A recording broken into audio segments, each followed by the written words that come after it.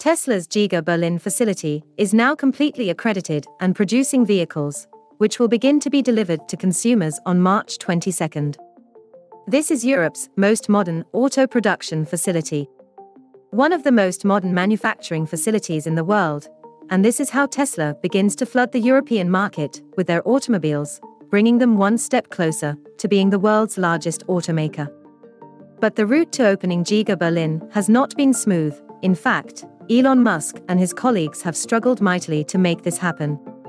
We all know the Germans are diligent and hold high standards, but even Elon didn't expect the result after going head-to-head with the German bureaucracy. Nonetheless, Tesla triumphed, and today we'll look at the narrative of Giga Berlin as it approaches its first customer deliveries, and we'll discuss why this is more than just another car plant. Don't forget to subscribe and ring the bell symbol. On March 4, 2022, the German state of Brandenburg approved the construction of Tesla's first electric car factory in Europe, but work on the factory began in late May of 2020.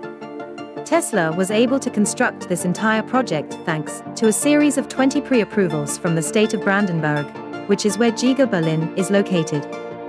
It isn't officially in the city, because it is named after a nearby suburb called Grunhide, but Giga Grunhide, or Giga Brandenburg, don't have the same clout in the international market. But the major point is that the way these approvals are handled is absurd. Tesla was permitted to begin construction of a plant based on pre-approvals, but they are not permitted to open the factory until final permission is received, thus they do so at their own risk.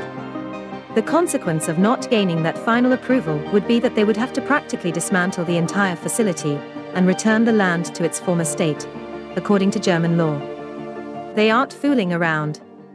However, Elon Musk expected a quick construction and set up procedure that would see Model Y automobiles coming off the manufacturing line in July 2021. Now it's March 2022, and Elon is planning his first delivery party just weeks after state officials given their seal of approval to the entire operation in an official statement they prepared. The 536-page judgment allowed a plant capable of producing up to 500,000 automobiles per year, as well as aluminum smelting plants and aluminum foundry designs for surface treatment, heat generation, and storage. Battery cell manufacture, a functioning wastewater treatment plant, a fire department equipment house, a high bay warehouse, as well as laboratories and workshops are all part of the site. The permission documents for Giga Berlin, with the supporting application documents, expert views, and declarations, total more than 23,727 pages spread across 66 files, allowing all of Tesla's existing infrastructure to remain in place. What a system! However, Tesla got off easy in comparison to several other significant projects in Berlin. After a decade of delays, the new Berlin airport eventually opened in 2021, and the planning process for the airport began 30 years ago. So that's how they do things in that part of the world, but this Tesla experience could be a catalyst for change in the German system. Officials appear to have concluded that if they want large investments from multinational corporations, they would have to compromise on the process. Following the Giga final factory's approval, Brandenburg Minister of Economic Affairs Jörg Steinbock, who has been a strong supporter of Tesla throughout this process, issued a statement saying that a company should not be penalized if it improves the process, while also correcting flaws in the original proposal. He's referring to several late Tesla breakthroughs that contributed to the process's length. Tesla elected to include a battery cell production building in the plant proposal, which caused the approval process to be delayed till 2021. Making that one modification sparked a fresh round of public consultation, giving voice to Tesla's many local critics, who were then authorized to testify at public hearings and file lawsuits in German courts.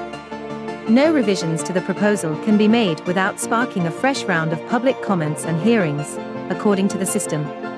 Without all of the backtracking, Steinbock admits that clearance could have been given within a year and a half of construction, in the summer of 2021. Steinbock also expects that, as a result of the lessons learnt with Tesla, future developments in the Berlin area will go more quickly. This sentiment extends to the country's national government, with Robert Habeck, the head of Germany's Green Party, declaring that building of renewable energy projects in the country should be done at Tesla speed.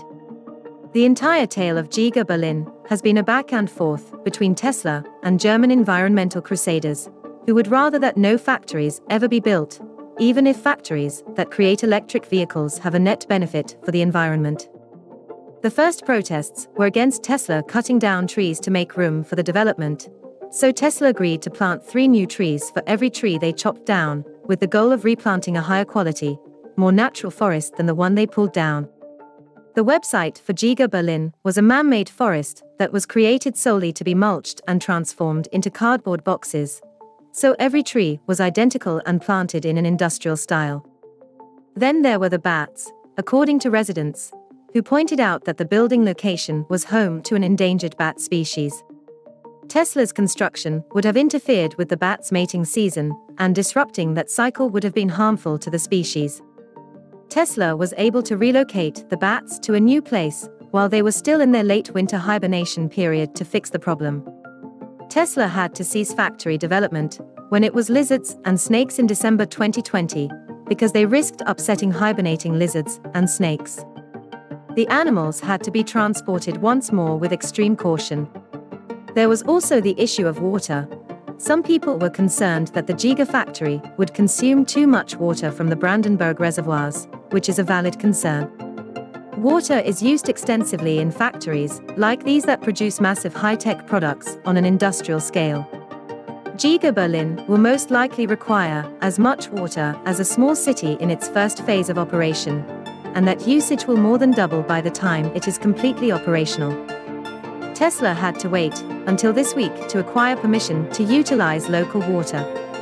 The facility had been permitted, but due to persistent protests and objections, it had not been cleared for industrial water use.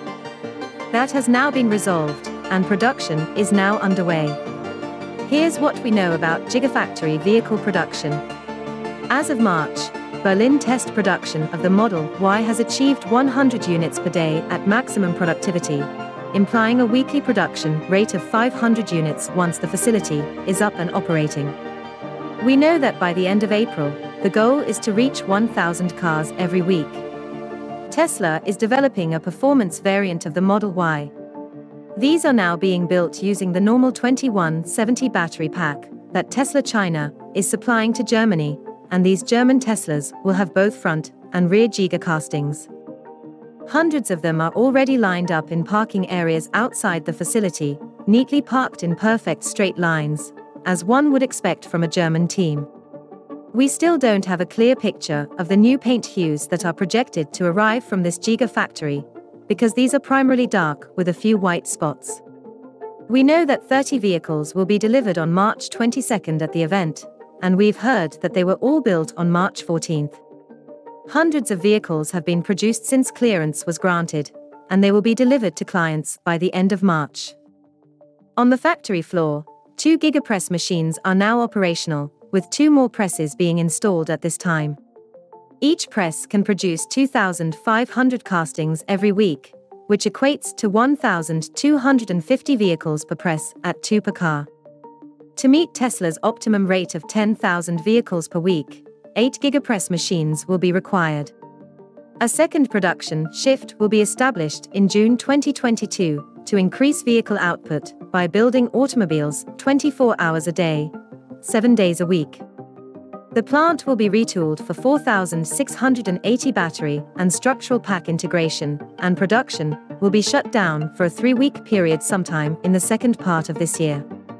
During the 3-week suspension of vehicle production, resources will be diverted to the cell and pack manufacturing factory in order to stockpile next-generation battery supplies. Giga Berlin will not be a standard Tesla ramp-up. They've learned a lot from their time on the Shanghai ramp, and Tesla has a good understanding of how to build the Model Y. It's quickly becoming their best-selling vehicle, and with 4680s and structural packs still in high demand, it wouldn't be surprising if the plant hit a production rate of over 100,000 cars per year by the end of the year. Tesla has launched a new service in Germany called Tesla Drop, which allows consumers to receive their vehicle outside of typical business hours, rather than having to pick it up from a delivery facility between the hours of 9 a.m. and 5 p.m. Customers who use the Tesla Drop delivery service can come at the delivery center where their car is located, Use the Tesla app to find and open their car, inspect the vehicle for problems, document the pickup in their Tesla account, and then drive away in their new Model Y. How convenient is it to be able to buy and pick up a car without having to speak to a single person? It's a millennial's fantasy come true. Traditional dealership models, where you have to deal with an army of sales and finance staff trying to scam you over every time they get, will be decimated by this kind of service. Therefore, the saga of Giga Berlin is finally finished. How optimistic are you about Berlin's output numbers? Two major issues remain. How quickly will they convert to 4,680 structural packs? And what run rate will they achieve by the end of the year? 100,000, 150,000, or can they achieve a run rate of 200,000 vehicles? Let us know what you think in the comments section, and don't forget to give this video a thumbs up if you enjoyed it. This is crucial for spreading our information to a wider audience. Thank you so much to everyone who has signed up for our newsletter. We'll see you in the next one. Thanks for watching.